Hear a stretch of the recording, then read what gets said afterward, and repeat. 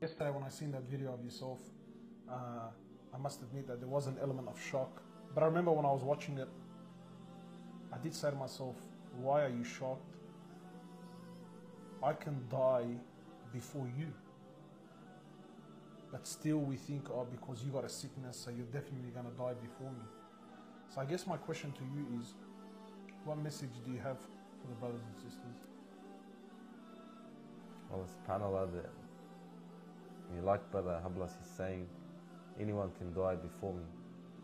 Even the people that were watching over me the day when I was on the floor bleeding could have died in that second before me.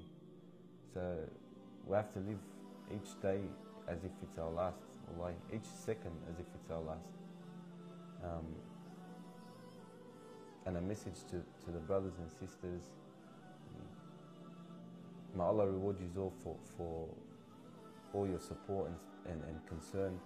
So wallahi, a lot of people need to not feel sorry for me because I'm happy with what Allah subhanahu wa ta'ala has gifted me with. They need to worry and reflect from what they see and ponder and think about them being in the same position.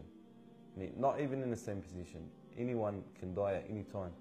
So the truth is, as much as you feel sorry for me, you should be feeling sorry for yourself before me.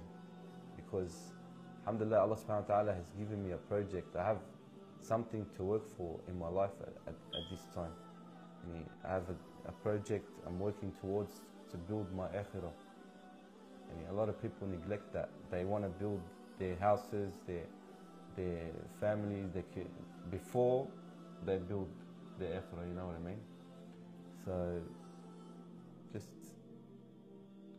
sit down, reflect, and wallah, make the most of it, yeah. And think of you being in a position before feeling sorry for anyone.